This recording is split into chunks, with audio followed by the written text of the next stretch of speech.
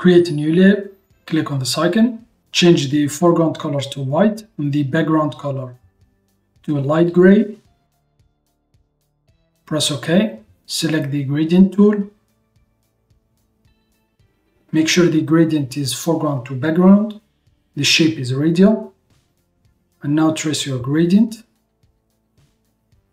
Place the gradient layer under the image. Select the image layer. And now go to Edit, Define New, and then select Pattern.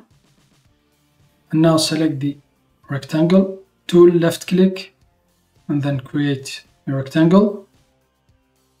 Right click on the rectangle, rasterize, and then right click, select blending options, reduce the fill to 0%, select the stroke, add the stroke, change the color of the stroke to white, the position is inside, and now I'm going to increase the stroke, and then select pattern overlay, left click on the pattern, and then select the image.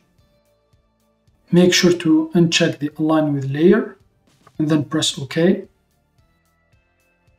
Place the rectangle under the image layer. Select the image layer, right click and then select clipping mask.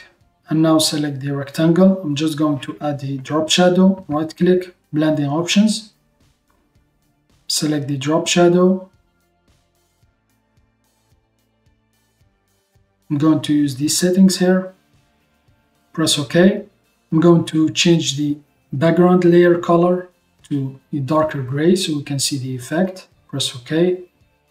Change the foreground color, left click, select the pen bucket tool and then left click. And now select the rectangle shape, right click on it and then duplicate. Select the move tool and then move the layer. If you want to rotate it, click the transform controls. And now as you can see, our cursor changed into curved arrow, and now we can rotate it and then right click, duplicate. You just need to duplicate the layer.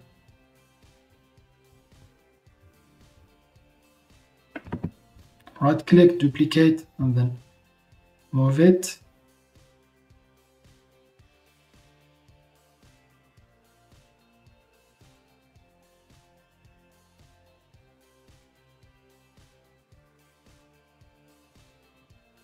Hold the Alt key, the Control key and the Shift key and then press E to create a new layer from what's visible.